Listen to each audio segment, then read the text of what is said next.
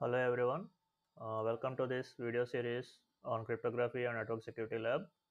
So before going to the program, like and share this video and also subscribe to my channel for notifications on latest videos. So the aim of this program is to perform encryption and decryption using Hill cipher. Okay, so first of all let's discuss something about Hill cipher. So the Hill cipher is called something as polygraphic substitution cipher. So you already know what is substitution cipher. So what is a polygraphic substitution cipher means? It is given here. So it is a kind of uniform substitution where one or more characters, that is a block of letters, is substituted with another word or a character or number, etc. Okay, so what you have to know is, for example, three characters can be replaced with five characters, or two characters, or one character, like that. So such kind of substitution is called as polygraphic substitution. Okay.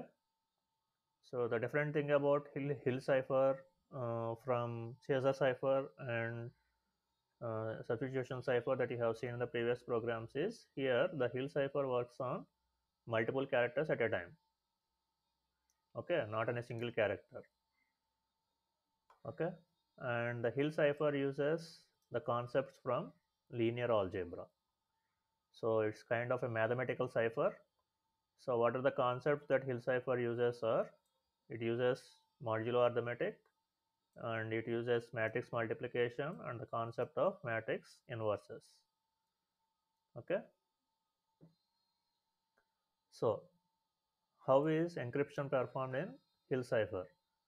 So the encryption formula is this. So this is the cipher text. So you can get the cipher text by using this formula, k into p mod 26. So what is k is? K is the key matrix and this p is the plain text which is in vector form. Okay, let's see this using an example. So the plain text I am taking is hi, and the key I am taking is my program. Okay, so there are some requirements here on how the program for Hill cipher encryption works. So if the plain text size is m, the key size should be m into m. So here the size of plain text taken is 3. So this should be 3 into 3, 9. Okay, so this is a requirement. So why we have this requirement is, let's see in the next slide.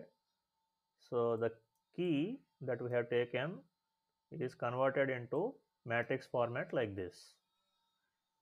Okay, and the key matrix should always be a square matrix. So this is a requirement. Okay,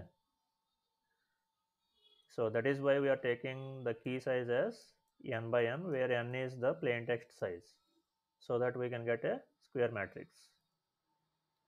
Okay, now what are these things? These are ASCII values. Okay, ASCII value of y is 89, ASCII value of p is 80, and so on. Okay, so each character is represented as ASCII value, ASCII number. And similarly, the plain text is converted into a vector format. Okay, so this is a single column vector. Similarly, as the key matrix is taken, the ASCII values for each character for plain text vector is also represented like this. Okay, and now we are performing the formula, that is key matrix into plain text vector. So here we are doing this part. Okay, so simple matrix multiplication, 12 into 7 plus 24 into 0 plus 15 into 8 gives 204. Okay, similarly 17 into 7 plus 14 into 0 plus 6 into 8 gives 167, and finally 17 into 7 plus 0 into 0 plus 12 into 8 gives 215. Okay, and now we are performing mod operation.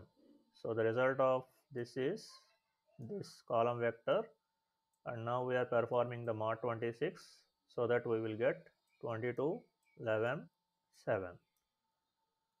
Okay, and 22 in our alphabet is W, 11 is L, and 7 is H.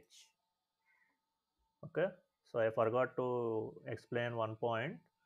So this is our key matrix, right? So from this key matrix, how did we get this one is we are doing mod 65. Okay, 65 is the ASCII value of the letter A. Okay, so we performed this mod 65. Where did we perform this mod 65? We performed the mod 65 on each value in the key matrix. So if you do 77 mod 65, you will get 12. Similarly, if you do 89 mod 65, you will get 24, and so on. So the same thing is done to the plain text vector also. So 72 mod 65 gives 7. Similarly, 65 mod 65 gives 0, and 73 mod 65 gives 8. Okay, and finally, when you convert this 22 into the uh, letter in English alphabet from 0 to 25, you will get W for 22, L for 11, and H for 7. Okay, so the final ciphertext that is uh, sent through internet is WLH. Okay, so this is how Hill cipher encryption works. And for decryption, we have to do this one. So you have to find the inverse of the key matrix.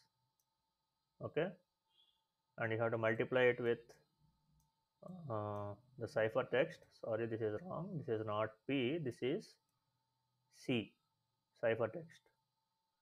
So which you got here, this is the C. Okay, so you find the inverse of the matrix K, you multiply it with C, and you finally do mod 26, you will get the plain text. So this is the formula for decryption. Okay,